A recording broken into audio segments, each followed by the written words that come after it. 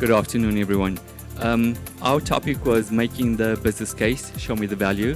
So that was pretty easy. We'll just take Rashid's model and we adopted it. But then we took it and then we also kind of ripped it apart. So I think from the business case and the business model, a couple of key things. One is that it's not a one-size-fits-all approach. So it's going to be dynamic. It will change depending on who the customer is, who the municipality is. There's going to be a varied approach between OPEX and CAPEX. But one of the key things, in terms of a business model and a business case for smart metering and AMI is what are the other challenges that you will experience within an industry.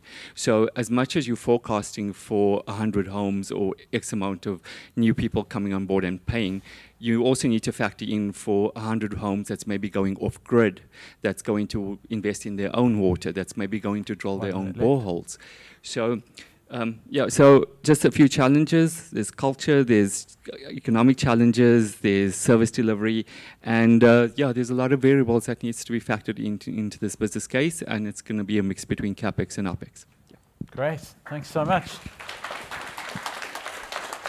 Okay, but one of the benefits, what was said earlier by the gentleman from Ghana Water, that the salaries are up and everyone's happy. So isn't that the business case? Cool, thank you. Good afternoon. We spoke about business readiness. I put in the challenge at the start to say I didn't think businesses were ready. The table, who were really, really supportive, actually made the case worse than what I thought it was. Oh, wow. So that was quite interesting. Very much because of siloed approaches that people were seeing. But we found a commonality in the importance of understanding the maturity of any utility or municipality before it starts on an AMI program.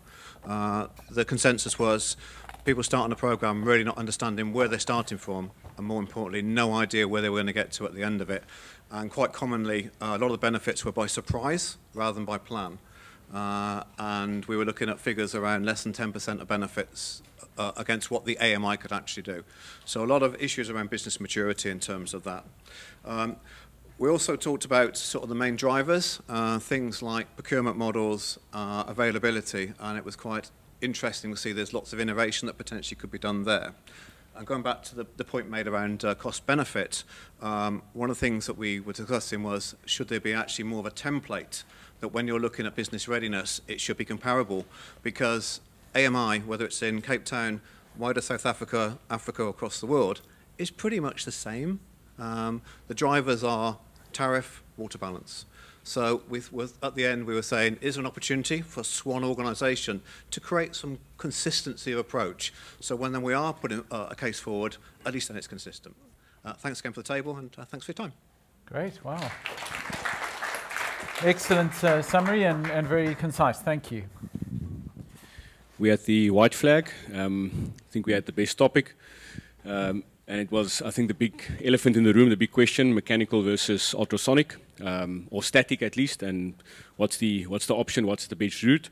And I think we had lists probably from here to Messina. I mean, there's no, at the end of the day, no silver bullet that fits all solutions. I think it's really each individual project will have its own specific solution. But some of the key topics and discussions point that we raised was, first one, I think, is accuracy. With mechanical meters, we know the drawback that accuracy does drop over time because of wear and tear and stuff like that. But on the good point again is that the end user or the municipality knows what to expect. There's a lot of historical data for the last 40, 50, 60 years on that, so they know what to expect, they know what the drop will be. So one could actually then accommodate for that, where with ultrasonic meter, the potential is there that you do not know. I think there is history, there is data available, but limited compared to that of mechanical. So if you do that comparison, so you do not necessarily know what to expect after 13 years or 14 years or so. But I mean, time will tell. And then the initial cost, obviously with mechanical meters, I mean, it's literally a fifth of the price, anything from 300 Rand, slightly more, where, I mean, any static meter is exponentially more. Water quality, I mean, that's a major issue, especially in, not necessarily in South Africa, but up in Africa as well, where a static meter is by far the best option to go there if you have a lot of sand, if a lot of impurities in the water. And then communication, I mean, that's a self-explanatory point with communication that's already built into the meter, where with a volumetric or any type of mechanical meter, that's an added cost to it. And then data integrity, I mean, the word trust came up again. So it's easy to have trust on a mechanical meter because they know what to expect, they know what to do on that. One gentleman mentioned that with electronic meter, there's a lot of nice lights and data, everything going on, but even if all the taps is closed, there's still a bit of moving going on, that whether it's true or not, I mean, but that's just, I think, the concept that's out in the room. And yeah, I think that's it. Great. Thanks very much. Who's next? I think I'm going to keep the mic. Actually, I'll take the mic over here. You guys look very ready. Okay. That would be great, because we're talking about trust, so we'll follow straight on from the last one. Okay, so we started ours, which was to build internal trust. We discussed the benefits. It allowed us to explore quicker in times of uncertainty and understand expectations and obtain buy-in. You'll notice there's a lot of scientists and or engineers in our team because we defined how to build trust as an equation of trust is equal to consistency over time. We defined barriers. So barriers were your biases, so who you've worked with, where you've come from, all affecting the current situation, your fears of change, profiling. We all told to treat everybody exactly the same, but that's actually not how it works, right? You have to define who you're talking to, how you're going to talk to them, what you're going to talk to them about. And a very interesting point from us is that we said all comms plans always communicate the positive. And it's a default for organizations because if you communicate the negative, are we prepared for the outcome of that and how to react? Again, the engineers came out because then we tried to measure trust and we were told you can't trust somebody 20%, trust is on and off. Others were, it's a gut feeling, maybe you can pretend to trust. That was quite a robust discussion on the side. And in conclusion, so our so what was trust is building and keeping trust is scientific and is not scientific. We had two very strong challenges on the side. Trust is both ways. It is based on action, it's consistency and transparency, authenticity, and honesty. And essentially, we concluded that trust is you taking a risk. Great. Thanks very much. Such an important topic. Such an important topic. Okay, are you... Is that it? Cool. Is anyone else on the side? No. Okay, then red flag. Cool, yeah. So we were the red flag. 120, 119, 118, still good. Yeah. Can't remember the topic, let's call it No Smart with Start. Basically the focus being on, you need some sort of digital platform to start linking up all of these automated meter readings. Then further on, focused on whether, metering at the end user versus bulk meters, what should be in place first, setting up zones, etc. Then the integration of all of this data is quite crucial. Hydraulic modeling, maybe start off with something static and then move into time simulation to do this. The one colleague actually was speaking about, a lot of these things, they roll it out and by chance it was in the right place. But if you actually plan properly, you can do it right the first time round. So that's something that could tie into that.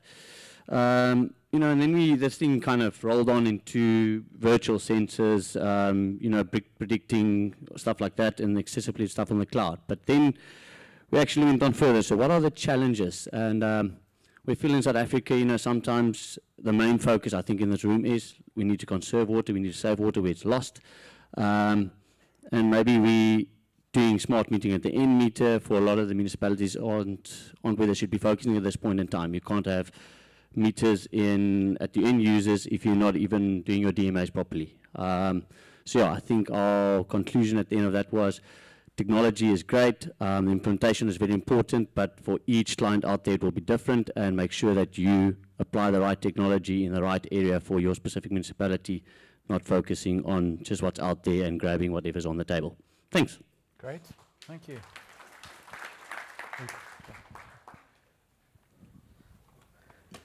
We're doing really well. Thank you. I really appreciate everyone's being a real sport with the report backs. Okay, so our topic was about leveraging AMI data. So we prioritized and said the easy and the quick wins to leverage the data is we're going to get more accurate, reliable meter reading, and that's going to help with the trust with our consumers. We're going to have more near real-time information, which allows us to do a whole host of other use cases. We're going to be able to better identify leaks before and after the meter. We're going to focus the data to help improve billing as well as revenue collection.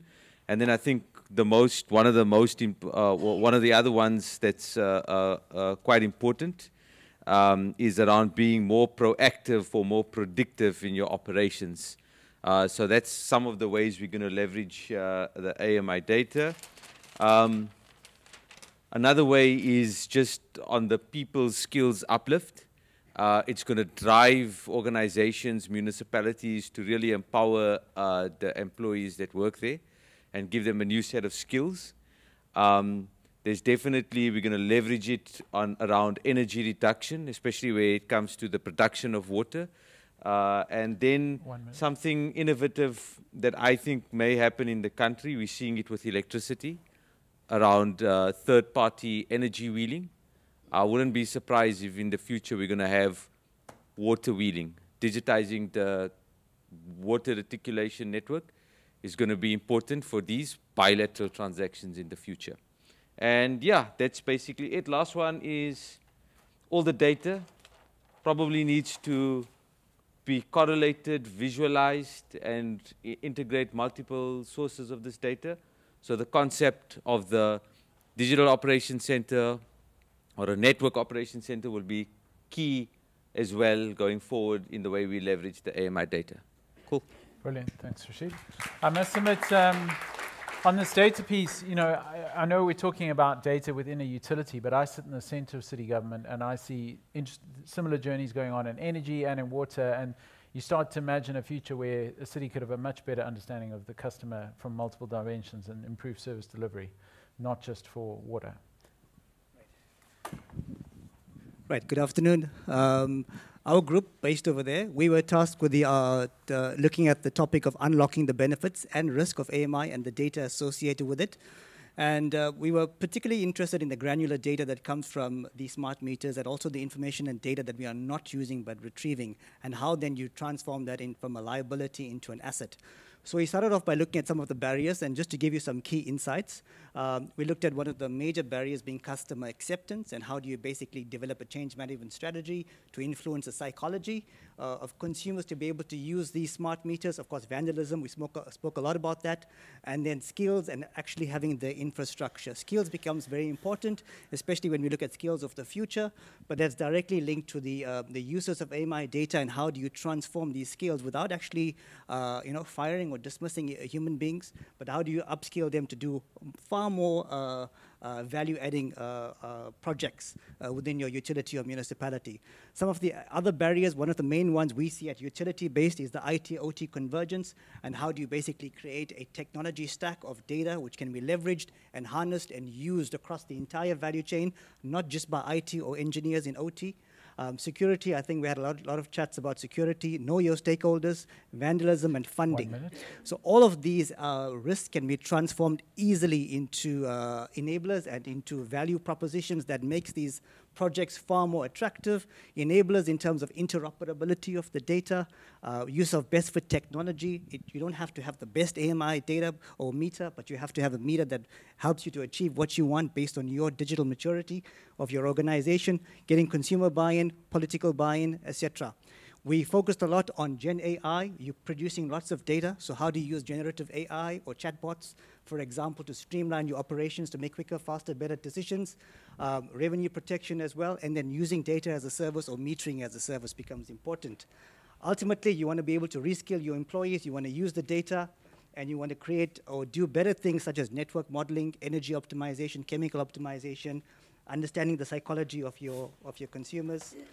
And then finally, just rushing through here, data collected but not being used in terms of integrated monitoring evaluation. That's where we want to leave you with, like, look, you need to have a technology stack where all of your data from SCADA, GIS, SAP, Maximo is linked into one particular platform from your AMI to make the most useful 24/7 cutting-edge decisions to create efficiencies and effectiveness, lower the cost of doing business, and increase efficiencies. We spoke about budgets and not having budgets, but when you're able to do this effectively, you have basically funders, you have incentives, and you have a payback system which speaks for itself as well. So we spoke about watersheding as well, water rationality. It's already happening, and then link that to scenario planning. Excellent. Squeeze it out there.